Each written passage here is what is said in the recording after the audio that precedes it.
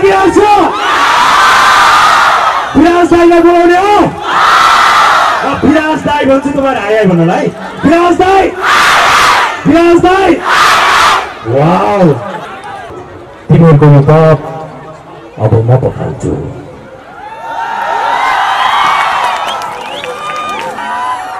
जुन समाजमा नारीको सम्मान हुन्छ त्यो समाज स्वर्ग समान हुन्छ र जुन समाजमा नारीको अपमान हुन्छ त्यो समाज नर्क समान हुन्छ र यस्तो नर्क समानको विनाश हुनु जरुरी छ अर्काको गर्लफ्रेन्डलाई अर्काको बुढीलाई जबरजस्ती भगाएर लगाउने फिल्म मनपर्छ चस्मा खोल्ने ए चस्मा खोल्ने त फेरि यहाँ पर्छ या के पर्ने हो फेरि चस्मा खोल्ने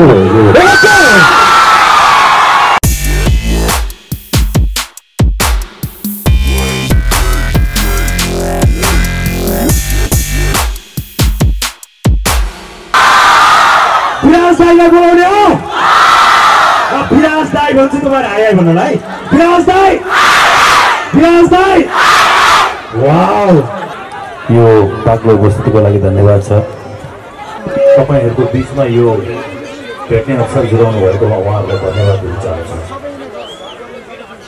कस्तो लागिरहेछ त प्रोग्राम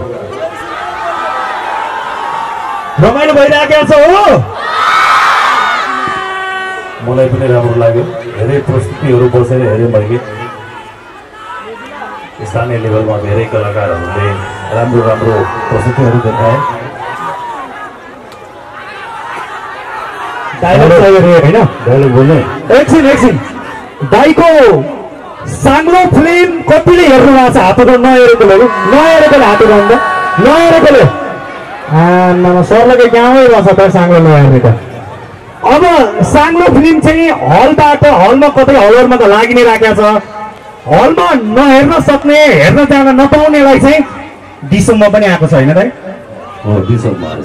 कतिमा आएको छ भनिदिनु पर्यो दर्शकलाई र साङ्लो हेर्नु होला सबैले 888 मा हो okay 888 channel number डिसम्बरको channel number 888 मा 200 रुपैयाँ पर्छ प्रति सो हेर्नको लागि यदि छिमेकीकोमा डिसम्बर छ भने पनि साङ्लो फिल्म हेर्नुहोस् पछिल्लो चरणमा विराज भट्टको एक्सन तथा कथाले एकदमै भयपूर्ण चलचित्र साङ्लो एकदमै राम्रो बनेको छ तपाईहरुले हेर्दिनुहुनेछ एकदमै हामीले आशा गरेका छौं साङ्लोको कुरालाई जोडेर म साङ्लो सिनेमाबाट एउटा डायलग पनि बोल्दिन्छु ओके अघि बलात्कारको एउटा नाटक भन्दै थिए बलात्कार सम्बन्धी पनि छ मेरो सिनेमामा एउटा डायलग साङ्लो चलचित्रबाट जुन ट्रेलरमा छैन सिनेमाभित्र छ पूर्वकालदेखि हवसले मान्छेलाई राक्षस बनाएको छ सुन्ने गर्छु म कहीँ 7 वर्षको बालिकाको रेप भएको छ कहीँ 70 वर्षको हजुरआमा समानको रेप भएको छ कहीँ 13 वर्षको बालिकालाई रेप गरेर निर्ममतापूर्वक घाँटी थिचेर मारिएको छ कसैले पनि सजाय पाएका छैनन् के तिमीलाई यो मनपर्छ मलाई पनि मन पर्दैन भन म तँलाई कसरी मारू तालीको यति हो ताले एकछिन सबैजनाले जोरदार ताली बजाइदिनु होला दाइको त्योभन्दा अझै खतरनाक डायलग छ त्यही फिल्ममा साङ्लोकै डायलग हो यो असाध्यै राम्रो चलचित्र छ सबैले एकदम रिलिज भएपछि सबैले एकदमै इन्जोय गरिदिनु भयो सिनेमालाई सपोर्ट बनाइदिनु भयो त्यसको लागि म सबैलाई धन्यवाद दिन चाहन्छु र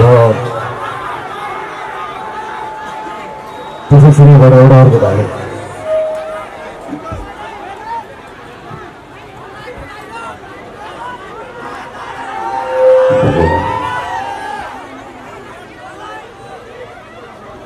भगवानको लीला अचम्मको छ कसैसँग अथाह छ कोही यति धेरै कंगाल न गास न बास न बस्ने ठाउँ जोसँग छ त केवल नाङ्गो शरीर जसले समाजको पागल र भिखारी भन्ने गर्छन्। मलाई लाग्छ योभन्दा ठुलो भिखारी त तिनीहरू हो। ईश्वरले नै ठगेका मान्छेहरूलाई यो समाजका बुद्धिजीवी र धनाढ्य भन्नेहरूले किन ढाक्ने गर्छन्? कसको लागि यति धेरै पाप गरिरहेका छौ?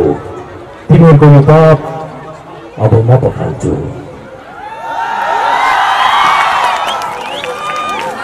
ठिक छ अहिले यहाँ हाम्रो महिलाहरू धेरै हुनुहुन्छ, दिदीबहिनीहरू है। उहाँहरूको लागि चाहिँ म एउटा मेरो त्यही सिनेमाको एउटा महिलाको विषयमा पनि छ एउटा डायलग, त्यो पनि सुनाइहाल्नु। त्यसपछि अन्य चलचित्रको डायलग पनि सुनाउँछु म।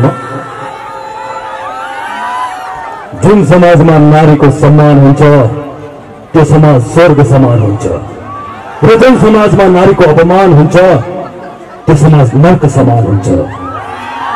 र यस्तो नर्क समानको विनाश हुनु जरुरी छ।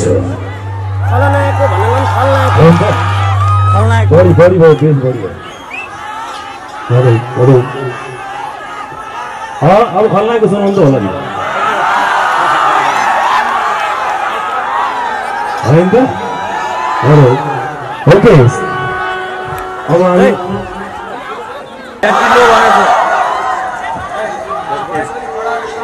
खलनायक सिनेमा मनपर्छ?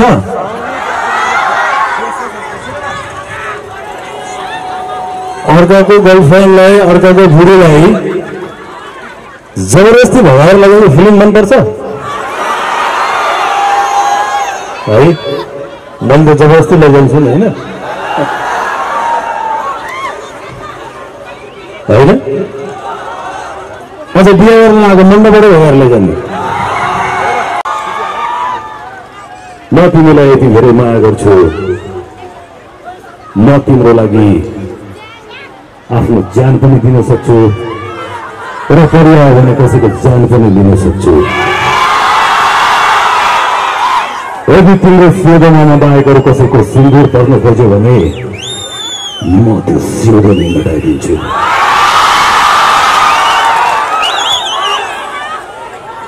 अर्का लग्न मारिदिएपछि राम्रो भयो नि त?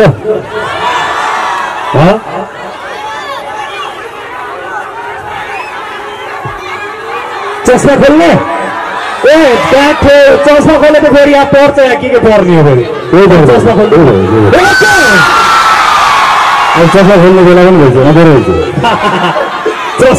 चस्मा कालो छ, अब अँधेरो देख्ने बेला भइसक्यो। के छ, नाच्ने हो अब? दाइको नाच हेर्ने हो भन्नेले हातमा उडाएर ताली बजाउँछ।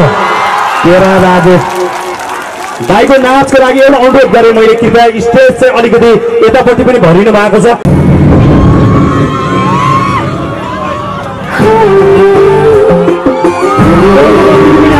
नाच्न